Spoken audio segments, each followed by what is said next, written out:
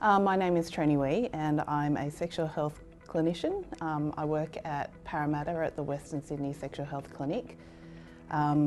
We're a freely accessible, publicly funded sexual health clinic, and we have a branch also in Mount Druitt. So we focus on priority populations and we offer testing and treatment for HIV and sexually transmitted infections. The staff specialists also participate in the HIV Support Program, which offers support for new diagnoses for the patients and for the general practitioners in our area. There are lots of goals of treatment. I guess in the big picture we want our patients to be healthy and happy and live long, productive lives. But to get to that ultimate goal, we want them, in as far as HIV goes, to be engaged in care, to take their medication, and ultimately, as far as clinically goes, we want them to have an undetectable viral load and a robust CD4 cell count. Adherence to treatment maintains a good relationship the patient has with health services. It's very important because I think everybody has busy lives these days. They have lots of different aspects to their lifestyle and different health aspects as well, and these can all impact on somebody's ability to take their treatment and to engage in care. So adherence is extremely important. It means that we can monitor people and pick up things earlier than when they actually might become problematic. We can make sure that our patients are well supported in a psychosocial way as well as a medical way. So it's extremely important.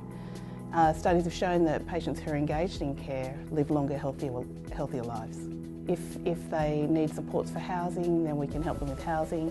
If they need financial support, then we can help them with financial support.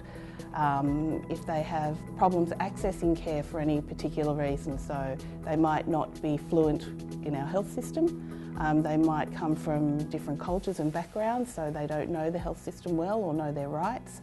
All of these things we can facilitate to help them maintain good relationships with healthcare. Community pharmacy will be able to dispense HIV medication, and I think that's very important because patients who live in rural areas and remote areas may not be able to easily get into their tertiary hospital to pick up their medications. Anything that allows easier access to treatment and to care will benefit the patient.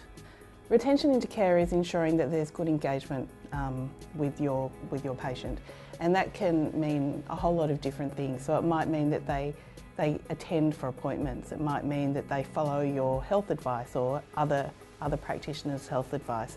It might mean that they attend appointments that you've made for them. It might mean that they answer their phone when you ring them. There are different definitions depending on the needs of the patient and the specific circumstances of the clinical service, for example.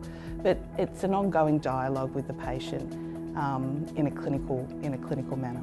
Ensuring retention into care also benefits the patient. It has been shown to increase lifespan. It's very difficult with some patients, particularly those with comorbid conditions and mental health concerns. Also, patients who come from different cultural backgrounds, it can be very difficult. Costs can also be difficult, and I think looking at what the barriers might be for the individual patient and trying to work through those will benefit and ensure good retention into care. There's no one solution for everyone. There's a lot of non-government organisations which can support the patient. There's also a lot of government services which support the patient.